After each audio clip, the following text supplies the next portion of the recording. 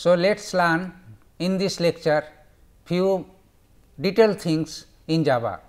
So, there are many things which we have assumed that whenever you have to write Java program, we have to follow it, but now we are in a position to learn about why you should follow so many things in Java programming. So, it basically makes a little bit easy to understand the different concept in Java. So, first is the main method.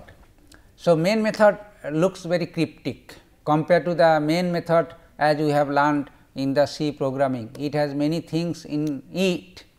Now, we will discuss about the concept of main method. Now, before going to have this discussion, here just I want to start with another example, and the name of the example is here. If you see, we create one class called the calculator. This basically calculates for any value I in it, and the results will be returned and stored into the value x. And here if you see, we use another method, but this method we have not defined anywhere. So, the name of the method is basically square root, and here math dot square root, it indicates that this method belongs to some class. The name of the class in this case is math. Now, this class is where actually. Now, if you see, this is the one import section that we have. Now, import is very important. Whenever you want to use some special class defined somewhere, then you should use import. So, here actually java.lang package has been imported. So, it is basically there is a package where many mathematical calculations related to the classes and then methods are defined. So, this one. So, this basically the method has been imported here, so that we can access the square root. So, we do not have to define the square root method of our own, as it is already there in the lang package. So, we can use it. So, this basically one method that is basically already library method we can say. Now, so this is the class declaration, and the name of the class is calculator. It is not a main class. Now, here example is the main class in our case, because it contains the main method here. So, if you see the main method, it has many things. These are the three things are prior to that: public, static, void. Now, we should know exactly what is the implications of all these namings, that public, what is the public, why it is static, the void and everything. And further also you see in this there is an argument. Argument is like this. So, the first thing is called the type. That means, the name of the argument is this one, which is an array actually. So, it is an array of type. The type is called the string. So, it is called the array of strings. Now, strings is basically a class. This class is defined in again java.lang. So, these are the few things that is very important: public, static, void, and then string, args and everything, and rest of the things are very simple. Here we can see the calculator class, the class we have already declared, and for this class we create an object, and the name of the object is A, and for this object we initialize its member element the value I as 20, and then finally we use these objects, and then for this object we print a dot x, where x basically store the square root value of I. So, it is square root of a dot I, that means in this case a dot I is 20 is 20. So, if you run this program, so this will basically print the square root of 20. Now, here few things, as I already told you, import is required, because we want to use some class and some methods in them. So, we have to use the import lang here, and this is the main class which includes the main method. Now, so main method is very important concept in Java. So, there should be one class, and the one class having main method, and that is the main class. And this is because, as you see that in a Java program there may be many classes. So, out of these many classes, so there should be some indication that the execution should start from which class. So, if a program file contains a main method, then it gives a signal to the Java runtime environment that we have to start its execution from the main method. So, out of the many methods, right. So, the main methods, if it is there in that class, so execution will start from invoking this main method, and then main method will call some other method, create some many objects, and then do whatever the operation it is there. So, main is basically the starting point of your execution, and then Java runtime can understand that it is there. If you do not have any main method in any class, then Java runtime environment will not be able to understand that which, and then it will give an error. So, this is why the main method is there, and there should be a main method. Now, I will discuss about this main method having many what is called the elements in it, like public, static, void, mean, main, and all the string and everything. So, the first the item, you can say the first word is basically public, it is called the access modifier. In fact, in Java there are many access modifier, 3 different type of access modifier. One is public, another is private, another is protected. So, in this case it is public, and it is always should be public. If you make it private or some other type, then it will create an error, compilation will not be successful. So, this is the one called the access specifier, and it should be public always. So, this is always required, indicates that public, that means the main method should be publicly usable. So, anyone can run a program. If you want to restrict that this program should not be executed by anyone, then you can withdraw this public, you can write private, but it is no use, because you have written one program which no one can run it, then it is not a useful things, right. So, you should always make the main method as a public, and this is the way that public we can declare. And then the void. So, void means every method should return sometime. This is the concept of method or function or operation. Any operation can have 0 or more input and always return something like. Now, in some situation it does not return anything, then in that case we should mention that void. So, in this case, as the main method does not return anything, because main method is not called by anyone other than the Java runtime environment itself. So, the main method is not responsible to return to anything from its caller. So, that is why it is void. So, always this keyword should be specified as the void. So, void is the return type which should be declared as a void null value, actually it should not return anything in that sense. And next is static, this is very important. So, some methods, whatever the methods we have discussed earlier, say area, circumference. In order to call this method, we first create an object, and for that object we call the method, for instance, c dot area or c dot circumference, like this. That means, if you do not create any object, then you will not be able to access any method in it. Whereas, the main class, if you see, we usually do not create any object of this class, and then without creating any object of this class, we want to access its method which is defined in it. So, that is why if you declare a static, then no object creation is not required, necessary. Without creating any object, we will be able to call this method. So, if a method is declared static, so no object is required to be created to access this method for that object, it will automatically be accessed like.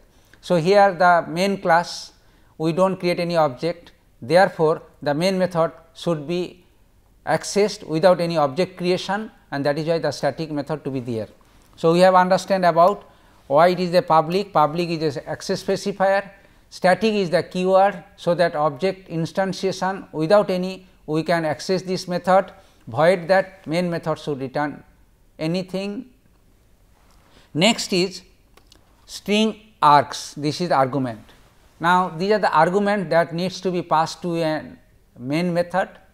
Now, this indicates that a variable number of arguments you can pass. So, that is why array it is there, is a pointer to array, like although pointer concept is not there Java.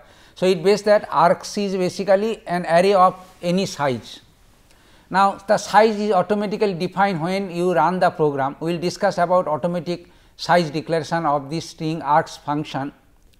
So, here basically the input to the main method of type string, and in Java you know everything treat as a string, whether integer it is also considered as a string, a floating value is also string, any object is also string, and then there is a manipulation where the different objects can be transferred from string to type, say string to integer, string to float, like this one.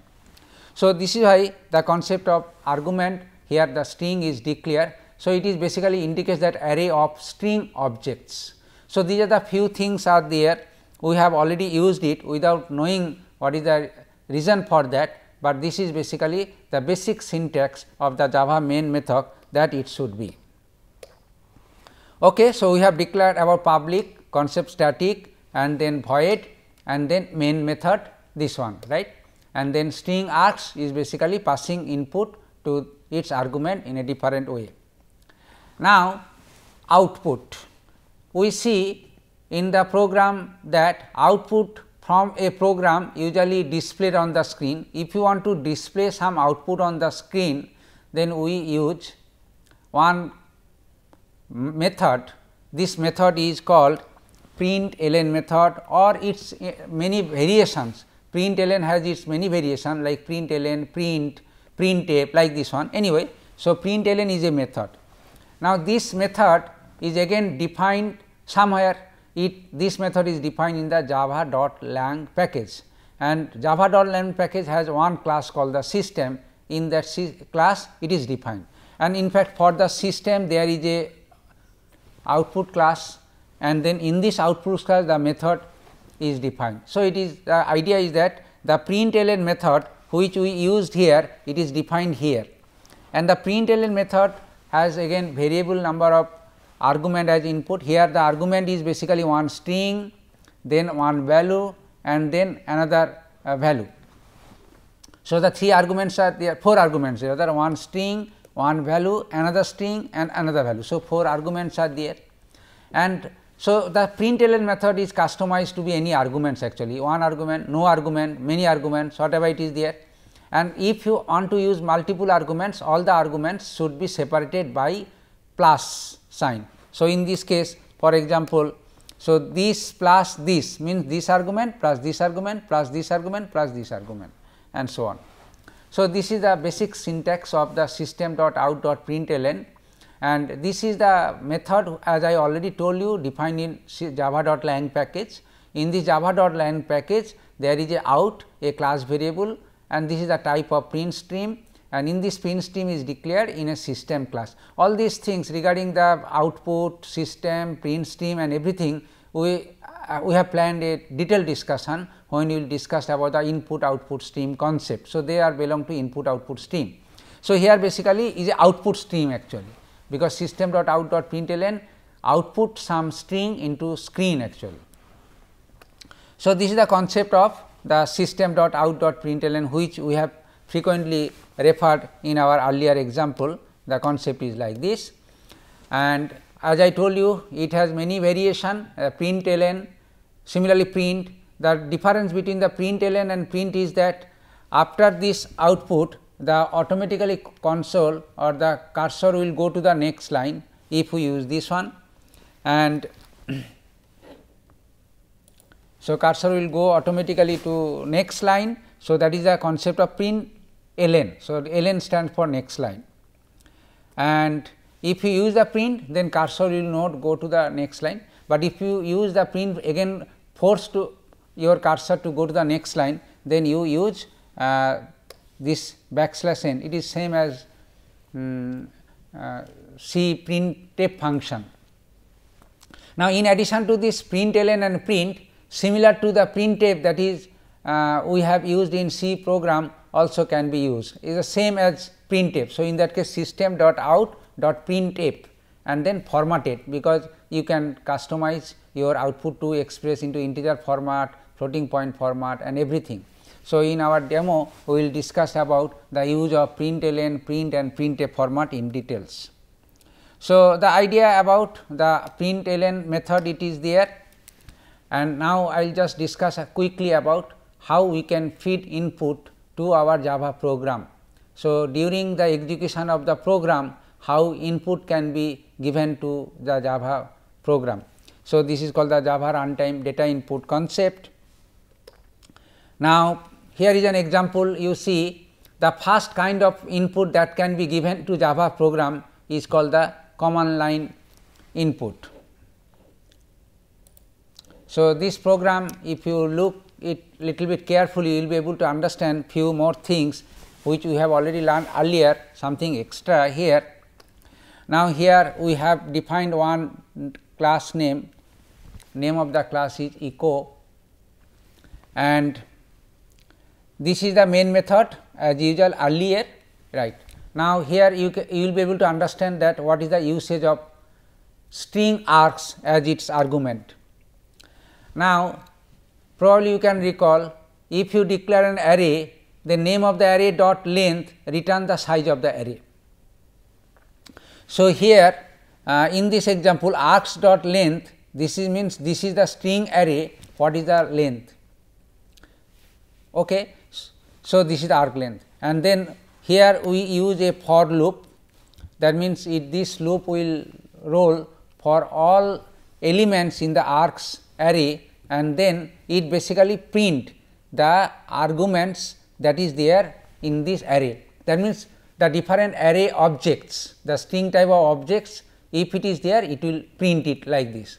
Now, here again question is that how these elements to the array can be given it to it. Now, here is the idea is that during the execution of this program, we can give the output to this one. For example, suppose the name of this class is echo.java, it has been compiled, and then name of the compiled class is echo.class. So, we can run this echo.class from your directory, and then while you run this, earlier that Java echo, then in addition to this Java echo, you can give anything, you can type anything. For example, here we can run this program echo and then giving 3 input hi, Devasis, Samantha. Then it basically take the 3 string object. Now, this first string object will go to the first location of the arguments array, that is 0th location. This will go to the second location of the array, and then this will third. So, in this case the 0th location, first location and second location, and here the args array will be loaded with 3 strings hi, Devasis and Samantha. They will be stored in the 3 different array locations, and then size of the array is 3, array index from 0 to 2. So, args 0 will store hi, args 1 will store Devasis, and args 2 will store Samantha. So, now you come to this for loop, then this for loop start from I 0, and then for the first system dot out print will args 0 and then the space, then go to the second I equals to 1, it will print args 1, then space, then second it will print args 2 and same, and then finally the new line n will basically go to the next line like. So, this way if you run this program, it basically gives the output which is shown here. So, here we can understand that how we can pass input to the array while it is running. Now, again the same program, if we run with different input, for example, say this is the program again same, the input is like 1, 2, 3, 4, 5, 6, 7. So, here you can see the length is 7, and then starting element is at args 0 and the last element is args 6, and this loop if you run, then it will print all the elements one by one as this one. So, this is the output that it will print. Now, if you run this program without any input, simple the earlier way we have run it, then the length will be 0, args dot length will be 0, and then this loop will not roll and it will not give any print statement to be executed. So, this is the concept, the command line input to Java, and it is very useful one concept in Java for the Java programmer that they can use it. Now, let us see how we can practice another simple program. We can understand it very quickly. Here is the another is a command line input concept, and this is the same thing as we have earlier. It will print the message from this print statement, it will print the arg0 and this one. Now, if you run this program with different output, it will look like. For example, if you run this program say name user argument, then Devashish. So, it will just print how Devashish, how are you. So, this way you can just take the input and then in your method, in your operation belongs to that class, all the input can be used for your own purpose. That input can be string, that input can be number, that input can be any values, whatever it is there. But in case of string args, whatever the input you give, it will store in the form of a string type objects, and later on you will just convert it. Regarding this conversion, we have some discussion, we will discuss about it.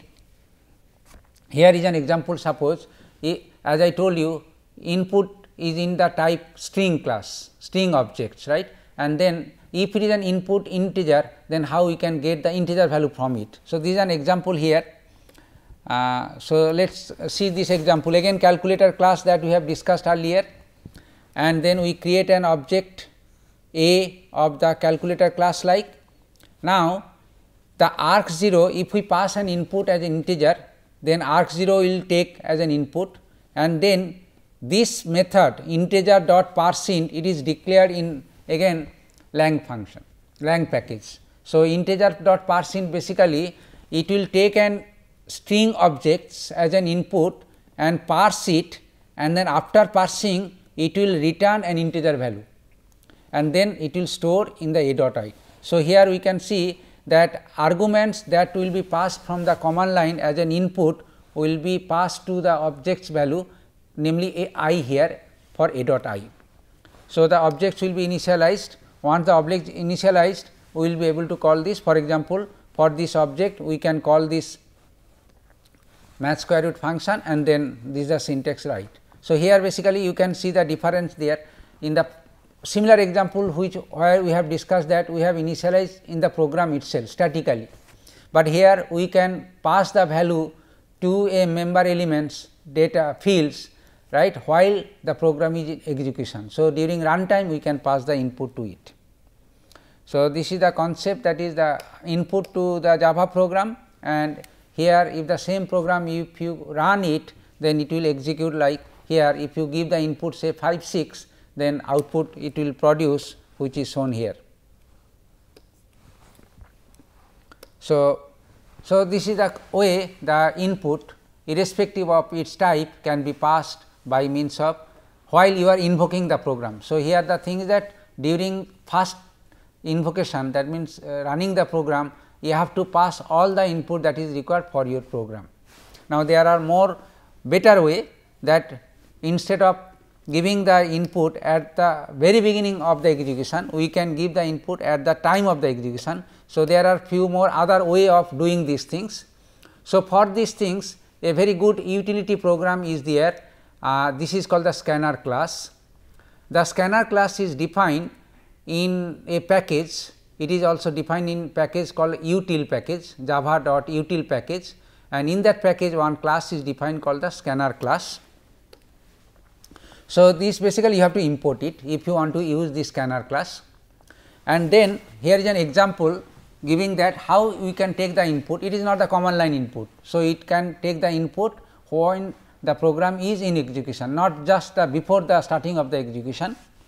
So, here this method, if you look at this here, so this scanner class has a constructor, the scanner, and this constructor is initialized by an object called the system.in as a parameter. So, it is a default standard that system.in you have to specify, because in the system one class .in is a field and it basically create a scanner for this one. So, once you call this, I mean create an object of the scanner, here the S is the object of type scanner class, which basically call this, and this S basically is responsible for taking input from your user. Now, here for example, we give a prompt that enter a number, first number. Now, so the numbers whatever it will be entered from the keyboard, it will be stored into temporary location num1 and num2 we have declared, they are the temporary variable, it is declared here. And then the object that S is basically created earlier is now ready to take the input from the keyboard. So, here is the syntax that S dot next int. So, basically it will read the object as an integer from the keyboard, and next int is basically it will go on reading one after another. So, it is next int. So, at the first time is the first integer that is typed from the keyboard, we will read it and then it basically return this value and will store into the num1. So, num1 is now initialized this one. Similarly, it will give the prompt that system.out.println for the second number, and then it is also read from the keyboard and then number will be returned and stored in num2. So, this way using the scanner class we can read two numbers one by one at a time, and they can be stored in the two temporary locations here, and then finally they can be manipulated. For example, this will print the sum of the two numbers, just we can read by this program. So, this is the use of the scanner class, and here is the one example that you can discuss about how it is basically execute. Now, this is the complete discussion of one class actually. Here we use the scanner. So, you use this statement that you have to use the special class scanner, and this is the one example of a class maximum calculator which have the main method, it is like this. So, this is the scanner object we have to create, as I told you, if you want to read from the keyboard. So, this scanner object is created, and then we can read two numbers one by one using this next int as we have already discussed, and these two numbers will be stored into variables a and b, and then it will basically print the largest value out of the numbers that we have print, if a greater than b or others, and then it will print like this. So, these are the typical print statement to print the value as per the logic, it is there. So, this is the one example of is an alternative example to the command line argument that we have discussed here, and so far the things, two things are there. You have to import it if you want to use the scanner class, then you have to create a scanner object using this one, and then use this type of method, that scanner object dot next int to read as many as the input you want to read it. Now, definitely you have to mention that when you should stop it. I will tell you one example so that you can understand. This is an example that how it can work it. So, this is the method that we have discussed. Now, in this example we use again scanner class, and using this scanner class we store a number of elements read from the keyboard and store into an array. So, is a typically this is the new way of defining an array. We will discuss about new definition of this array. So, this array list is already defined in util package, and this is the integer. This means array will store integer type of data, and this is the name of the array L. So, we declare using this an object called the array object. The name of the array object is L, and using this syntax. So, this is a very important syntax usually people use whenever they have to use read list of numbers from the keyboard anyway. So, this is the definition that the number of elements can be temporarily stored in an array like, and then size of the array will be decided here shortly. Now, here scanner input we create the new scanner object like SCNR in the last example, and for this scanner object we use this input has next int. That means, if it has the next int so long, basically it will go on reading one by one until you stop your reading entering the numbers. So, it basically check that whether user has entered any number or not.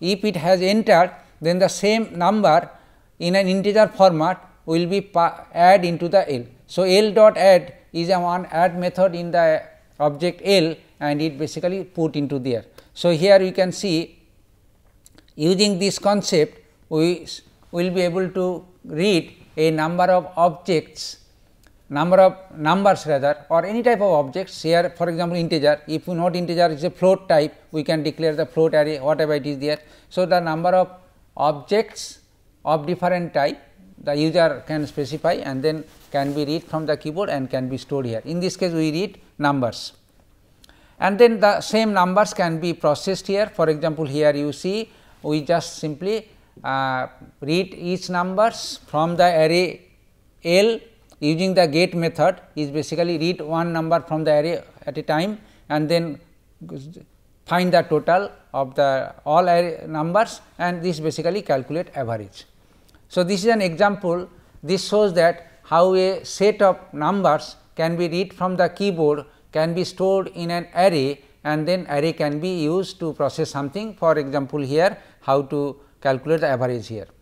So, now let us see if you run this program then how it will give the output. It is like this.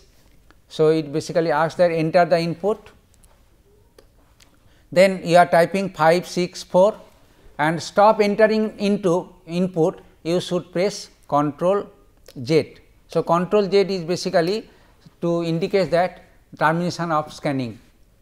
So, once the terminate then it will do the program and then it will print the average value for in this example. For example, the input is 5, 6, 4, the average value is 5.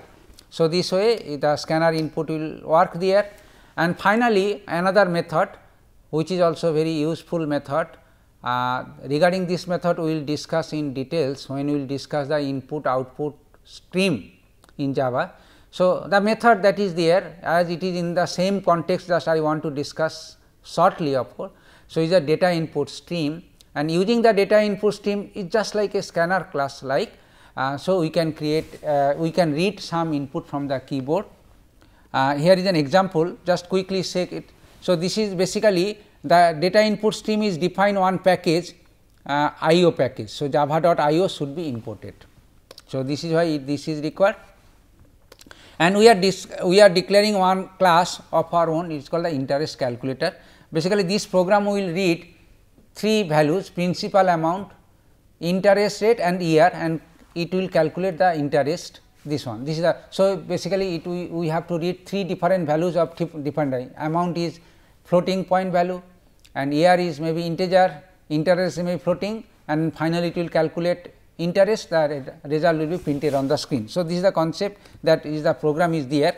Now, here see just how we have written this program. Here we can declare so 2 float objects on the principal amount and then rate of interest, because they are the float type, a new way of declaring float object. Otherwise, you can simply declare as a float type or double type we have already declared. So, in that case also it can work. Anyway, this is a new technique, this is the new way of declaring float object in Java. You just learn it, later on you will understand many things about creating the objects actually. Okay. So, this is the one way of creating float object. And we have also declared another variables called the number of years. It is an integer initialized as 0 and now here you see we declare one object called in object. This object of type data input stream. This is again like system.in we have used in a scanner class the standard and this data input stream class is defined in IO package. So, we use this and then it basically create an object, so that it is ready to read something from the keyboard just like scanner class there. Now, here is a temp string is a temporary string, whatever it is read from the keyboard or something it is read as a string as I told you. So, we will read this string and store in a temporary called temp string. Now, this is the prompt that give the user prompt that enter principal amount is basically clear the buffer, because whatever the user enters it will store into the keyboard buffer. So, system.out flush basically clean the buffer, so that buffer is 0 now or null. Then it basically for the in object that we have created using data input stream read line. So, whatever you type from the keyboard the entire things it will read and then read as a string. So, it will store in the temp string form and then this temp string will be returned as a float value and this is the function it is there, just like integer dot %, here also float dot value of then string. So, it basically scan the string and then its value is converted into the float and stored as a float object. So, this is the concept. Similarly, rate of interest plus and then read the keyboard buffer, and rate of interest is read here. So, two value, one is that principal amount is read and then rate of interest is from the keyboard. Next, the number of years, again the same thing in read line, and here you see we have to convert this into an integer. It will read as a string, and using this conversion we convert this string into the integer object, and number of years is the integer object.